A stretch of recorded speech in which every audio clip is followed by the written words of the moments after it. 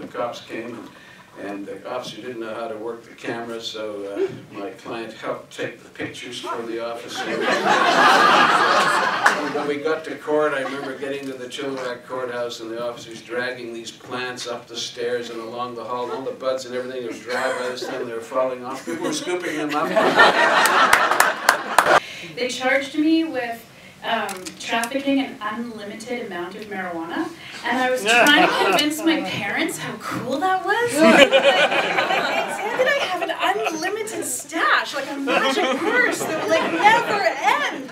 They had a smoke-in to respond to Operation Dustbin, which was a crackdown on all the pot dealers in Vancouver. And then they came out at 8:30 on August 7th, 1971. They had a bunch of real joints and an 8-foot-long fake one. And they lit it up and passed it around and banged their tambourines and said, "Power to the people, and we shall overcome," and smoked their joints. And by 10 o'clock at night, there was 2,000 people in Maple Tree Square.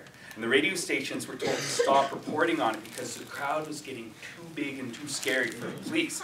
And the police were like, well, we can't let them get away with blocking traffic and smoking pot with impunity. We have to maintain the shame, because in scapegoating, the shame is everything. And if it disappears, it doesn't work anymore. Well put.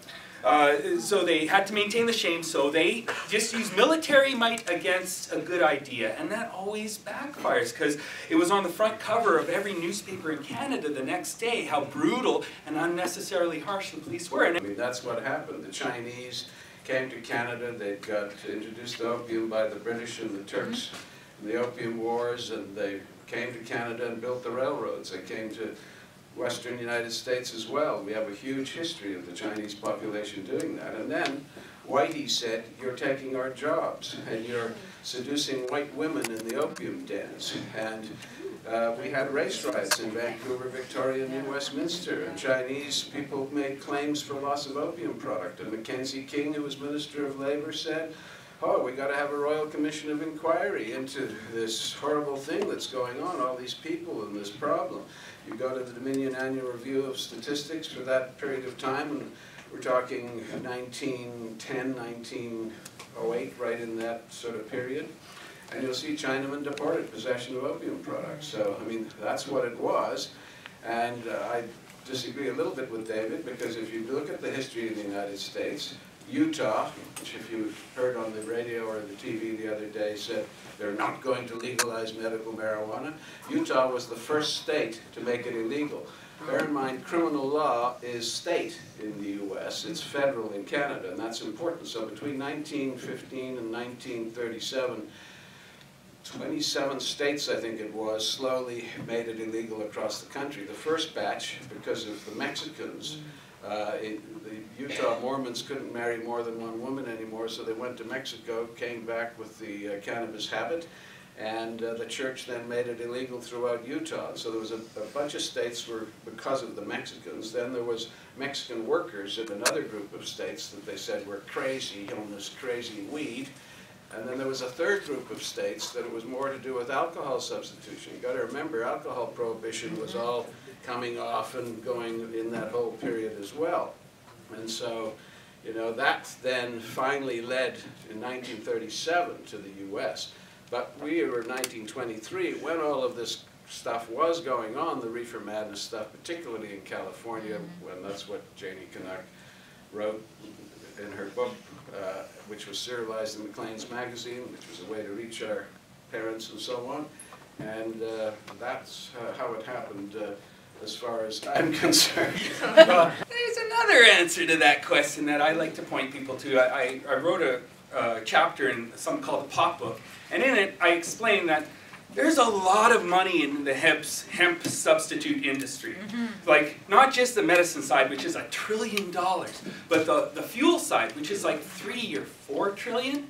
I don't know the exact number. A lot of money in the hemp substitute industries, and there was a lot of collusion amongst the academics and the corporate side to demonize first opium and Asians, and then Mexicans and marijuana, to remove the natural to monopolize on the synthetic. Well, the natural's coming back, and this is the result of this. And then there was a woman who used to call the store all the time asking about medical cannabis. And she had a million questions, and she was in her late 60s, and she was mostly bedridden from her arthritis. And she was the first person that I ever brought cannabis to. So I remember the like patchwork skirt I was wearing when I went over back in those days. But so I went over to her apartment and she buzzed me in, and I know some of you in this room have probably heard this story before, but I climbed up on her bed and I had a bag of weed and we talked about it and looked at it and I rolled a joint and we smoked it, and looking at her, it was like watching chunks of cement come off her in terms of her like, oh, like it's like she was waking up from like 100-year sleep. And she was able to make a cup of tea and carry a cup of tea into where we were sitting, and then she started crying and yelling and freaking out and was so mad that this plant had been held away from her all of this time. And I was pretty high at the moment with her, and I had kind of like a, not like a hallucination, but sort of a vision of an ocean of people that were suffering and this plant on the other side and this wall of injustice. And I realized like something landing on my lap that I needed to like do whatever it took to kick the shit out of that wall until it came down.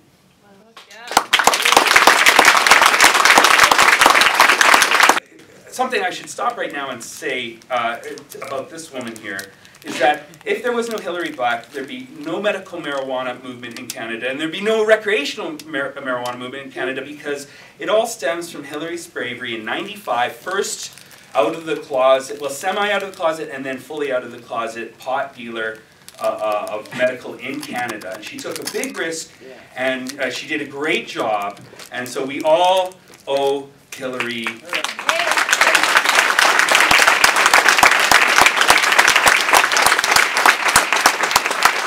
Because the demand was overwhelming. Like, we had an avalanche of people coming through that organization. Like, sometimes we had 2- and 3-month wait lists and had to prioritize people that were palliative. And this was like me and a couple of my girlfriends. We were in our early 20s, and we started hiring some of the expertise that we needed. Hiring somebody who has a master's in healthcare administration, Rael Kapler, who has dedicated many years of her life. Psych nurse, hiring just like all of the expertise that we needed to deal with the kind of crazy situation that we were in. But they arrest her for selling crazy cookies on the beach. There was a riot. She was an institution on that beach. So. And she was naked when they arrested her. That's of course. And so of course. The next couple of times, I think they waited until she was at the top of the stairs in order to not have a riot. And tell them your argument when we went to court, they looked at the cookie, the expert looked at the cookie, he didn't see any green plant-like material, so he said it can't be cannabis marijuana, it's got to be cannabis resin, but they didn't do any other tests for it. And so my wife said, you know, when you put something in a cookie, but you're not going to be able to find it in the batter and so on, so how come they didn't do any tests in order to figure out where this, if anything, was in there? Yeah. And we had a pretty conservative judge, but she still concluded that the police had failed to prove that this was cannabis resin, and so she walked. And so my advice to her was never sell a cookie to anybody on a nude beach who has their clothes on.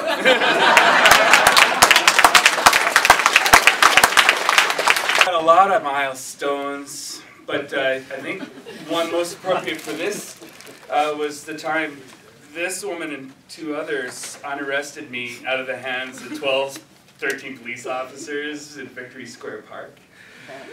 It was 1998, and the cops were coming down hard on the pot people. There was daily raids, and they would bust for anything. Jaywalking, pot possession, looking at them funny, and they were just, it was a crackdown. It was basically a crackdown on the pot people. And Hemp BC at the time wasn't Mark Emery owned. He had to sell the place because they had discriminated against him. It was Sister Icy, Hemp BC, and they were having I think it was a press conference with the BC Civil Liberties Association and their lawyer about the crackdown and oppression and persecution of the pot people in 1998 in the fall. Me and the electrician of the movement, Adam, were in Victory Square playing hacky sack 10 minutes before, just to loosen up before the big event, right? And this one cop decided, well, he's going to bust us for playing games on the sidewalk, even though we were in the park. He was like, "You're obstructing the sidewalk." They picked the wrong people to bust that day because he's like, "You have any ID?" He was a motorcycle cop. He actually obstructed the sidewalk with his motorcycle to come at us in the park. He said, "You have any ID?" I said, "No." He said, "Well, you're coming with me." and I started shouting, "Help, help, I'm getting arrested." It wasn't my first time getting arrested on that block, mind you. And "Help, help, I'm getting arrested." And he started choking me so I couldn't breathe. I was actually off the ground because I had now 2 cops on me. Another one had just so happened to be in the neighborhood, and it helped him out. And my feet weren't touching the ground. I was being choked out. Well, they heard my initial calls from across the street, my first screams of help. And on came 2 lawyers, including Cameron Ward, who had a lawyer's office in the Dominion building. He heard my cries. 3 lawyers, all of the media, again, of Vancouver were there for the press conference. They all came across the street. And then, was it you or Icy? I think it might have been both of us. Yeah, anyway. These women who are familiar with my theories on hug power decided to test them out and see if they'd work, decided to interfere with the arrest, and I got, I think, a back hug from both of you. It was nice. It was cuddly. I was like, you know, even if I do go to jail, it's totally worth it. And so the cops now, they had to beat up Hilary Black and Sister Icy and another girl, Michelle, had to beat up 3 beautiful women in front of all the media to bust me for playing hacky sack in Victory Square Park. And after they called up their superiors, talked with like the head of the police or whatever, you know, some high-ranking member, they decided it was better off just to let us go. And I chastised them in front of the media, said, "Don't come back until you're called." And slapped all their pee-pees in public. And after that, we didn't have as much of a problem with over-policing on the pop block. And again, thanks to the bravery of women, especially you, Hill, because you're a lioness. I was pissed. They were choking you. Yeah, yeah, hey? So it's the power of nonviolence, really.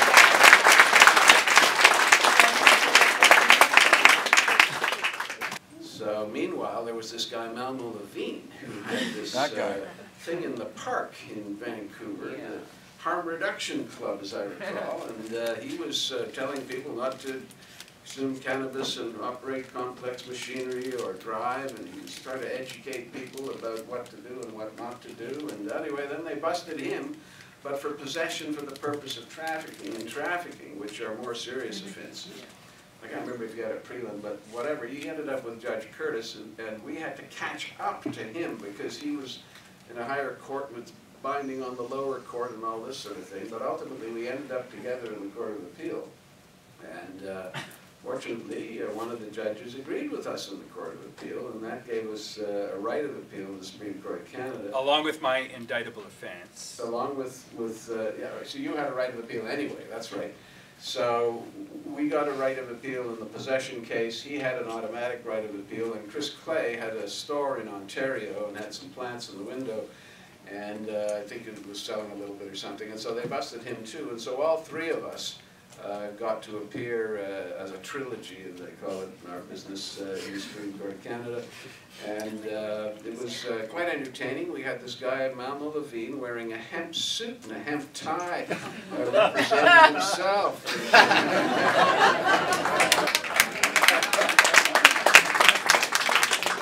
And anyway, to make a long story much shorter, the court disagreed with us and said that Mr. Malmo-Levine's lifestyle argument was not acceptable, that the harm principle was not a principle of fundamental justice, an important animating principle in criminal law, but not the, and that, you know, they passed laws to promote health and protect health, and we're like cannibals. This was, we weren't talking about it from a health point of view or anything like that, and they said, look, it's up to Parliament. Parliament decides what level of harm they can criminalize and prohibit. It's for them, not for the courts. Go to Parliament. So, you know, they made it clear that the recreational issue, the social consumption issue, is not based on the potential violation of your constitutional rights.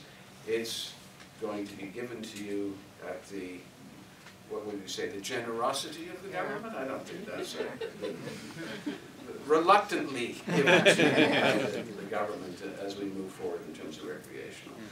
And so that was our first challenge to prohibition, which, and so as you can see, the distinction later on with Allard being the right of medical access when a doctor approves you, and so it's for your health, so that a statute that says we're protecting your health but takes away your ability to get what your doctor says is good for your health is unconstitutional, and that's the basis for Allard and some of the other cases that led to the ACMPR. But I caution, the ACMPR, of course, is simply the old MMPR in Part 1 and the MMAR in Part 2 with a few little tweaks. So we're going to see what happens, and it's going to be interesting to see what happens with the Cannabis Act over top. But, you know, we'll be watching to make sure that people continue to get reasonable access. That's the bottom line in any attempt to take that away. And my view is that the Compassion Club model, that's what's missing. It's got to stay. That, you know, again, Judge Phelan and Allard said the heart of access is the dispensary. And we just have to keep doing our work to try to spread this justice around the world. I mean, we've been busting ass for 20 years, and it's kind of like the work is just beginning again. Yeah, exactly.